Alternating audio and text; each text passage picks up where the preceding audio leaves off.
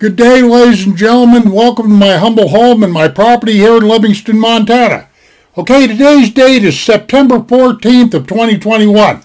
And precisely what I'm doing this morning is I'm doing a sit-down review on an archery bow that I bought from a place called Jetbow. Jetbow, altogether, Jetbow.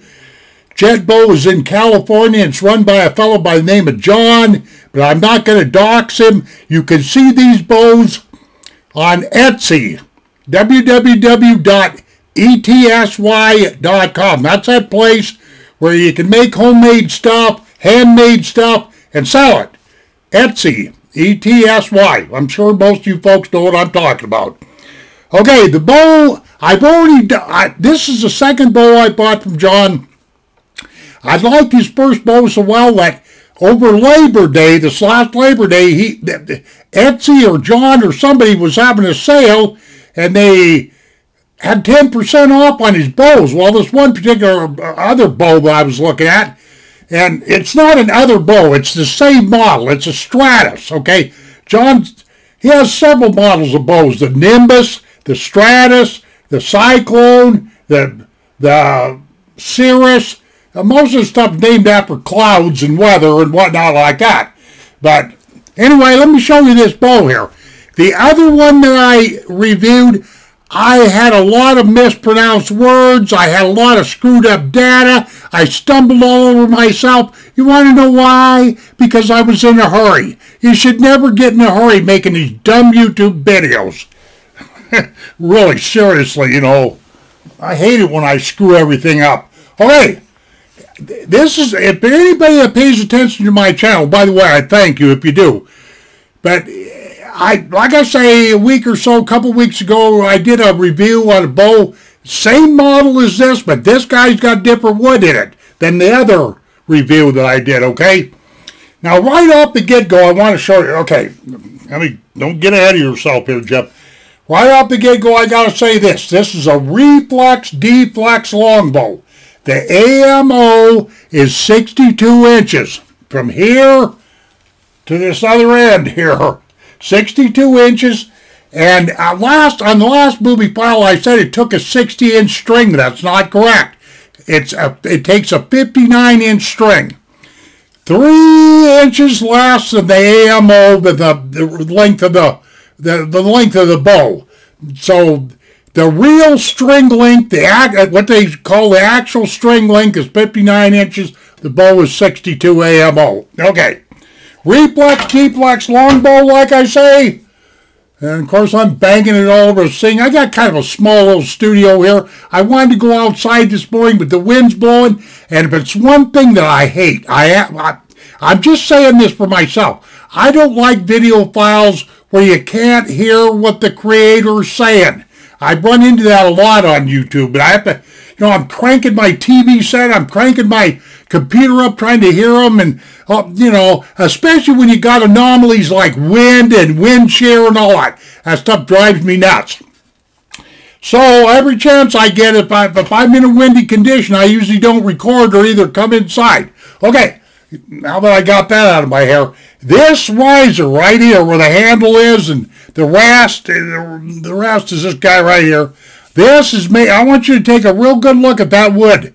That's a real pretty wood. I generally don't judge these type of bows on how pretty they are. I want to know how well they perform. But nonetheless, John outdid himself with this bow. This is a really nice looking bow. This is Honduran rosewood, okay? Honduran rosewood is highly sought after. Rosewood, it's my understanding, is kind of hard to work with, etc., etc. But it has got the qualities for a riser. It's got the strength for a riser because you can't use just any type of wood with these bows. Like up here in Montana, the wood that I'm the most familiar with is softwood, like pine, fir, like that, so, evergreens. But that kind of wood right there is not conducive to bow making. So it would, if you're thinking about getting into these kind of bows, it would do you a lot of good to pay attention to these woods that go in these bows. But like I say, I'm hoping you can see that from here to here, you know, right in this area right here. This is Honduran rosewood, okay? And Honduran rosewood is found in the British Honduras, Guatemala, Belize, I think I pronounced that country right. Central America, there's only 3 or 4 countries in Central America where you can get this wood, okay? Now, the limbs, this right here is the back of the bow, and this right here is the belly of the bow. Okay, the accent wood that laminated on the very outside, well, the very outside is actually fiberglass, but next to that is let me see if I can get this right, Sedua.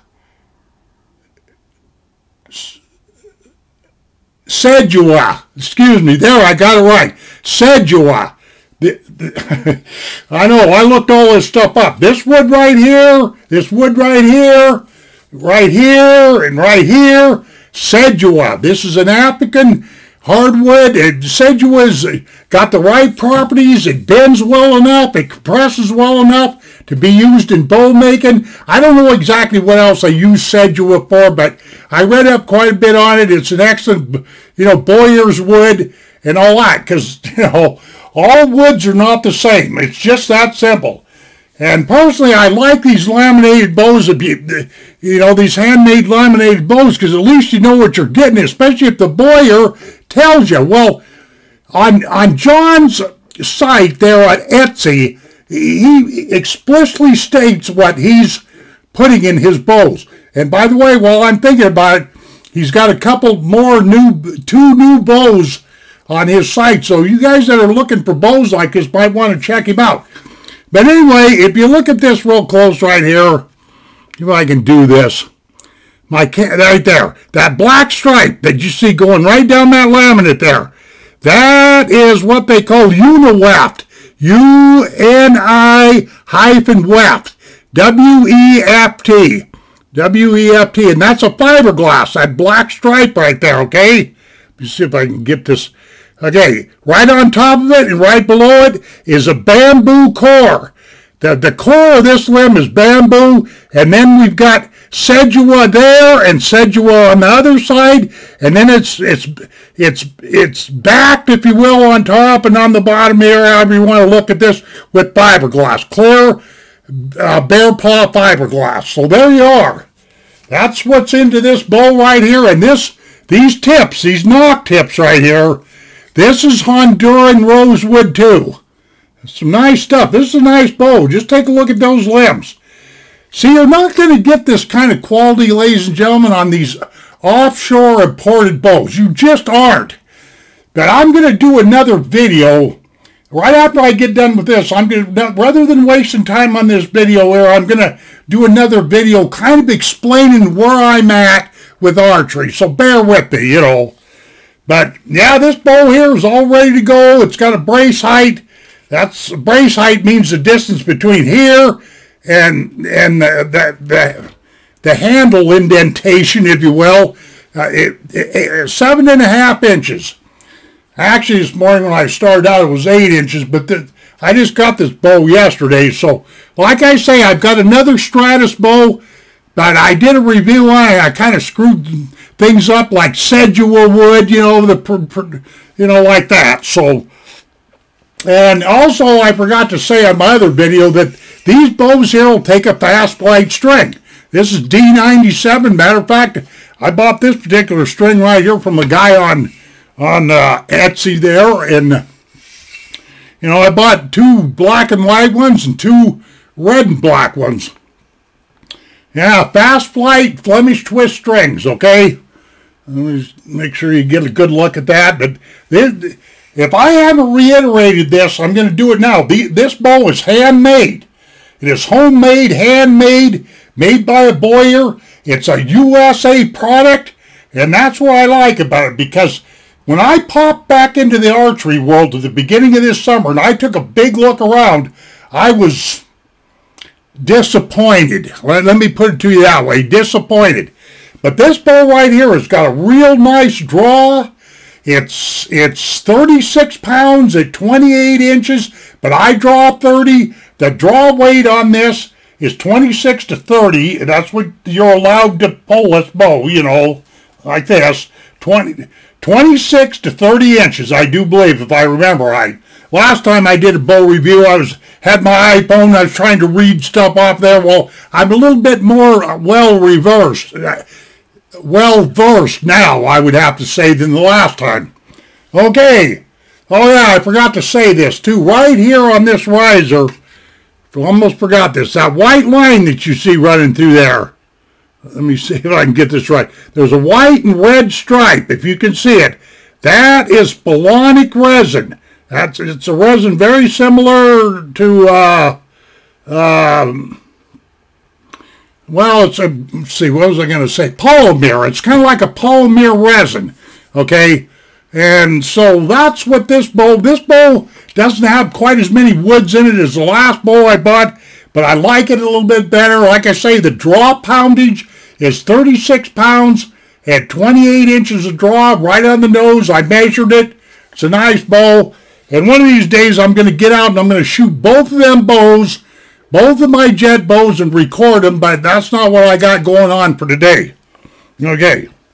I like this bow a lot, and one thing that John did tell me in a message from Etsy was he just kind of made a tear, you know, swell up in my eye, because I know where John's coming from. He said the sad fact of the matter is he puts, you know, a couple, 2 or 3 weeks worth of work into these bows before he releases them, and he gets kind of attached to them, and then all of a sudden he's got to turn around and sell them.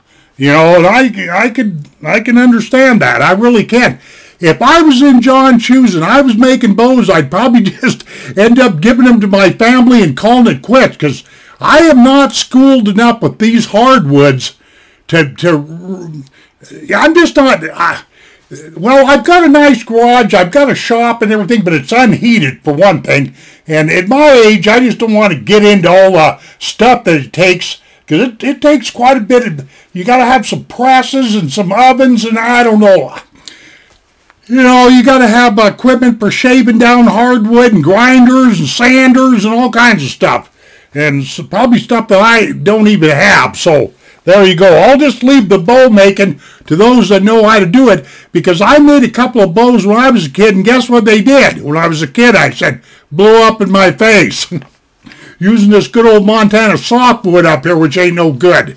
Okay, but these bows, like I say, they're smooth, reflex, deflex, you know. Oh yeah, by the way, the end of this right there, before I get going, Staub, right there, where that black little band is, that's exactly 30 inches. Out here to the end, this is 32, that's 31, and this band right there is yeah, let's see, there's 28 inches of draw in there, 29, 30, and 32. Hope I got that right. Okay.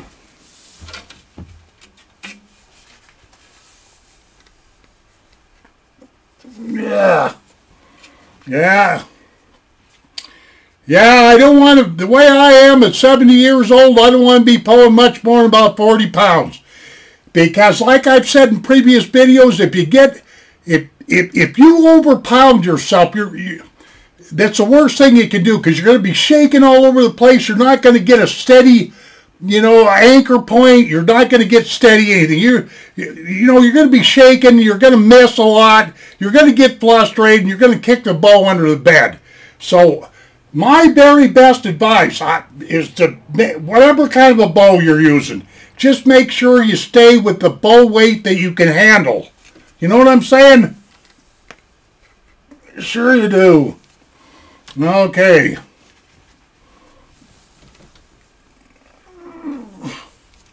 I'm kind of squished in this little small studio of mine, so you're going to have to forgive me. But I am going to go out. I have been shooting these bows. It's not like I don't know what I'm talking about, but I haven't been recording myself because I need the practice, okay? That's all there is to it. Okay, this is a Jetbow, ladies and gentlemen. Reflex, deflex, hybrid, longbow, coming out of California. It's a Jetbow. Oh, and the weight on this bow, too, is only about a little over a pound. And what else did I want to say? I don't know. The last video I did wasn't very good, but hopefully I went a little faster this time. I know how people are. They get bored easy and all that other stuff. Okay. I am going to do another video right after this one and kind of explain my position with archery. Okay, thank you very much, ladies and gentlemen. We'll see you on down the trail. Take care of yourselves, and adios, my friends.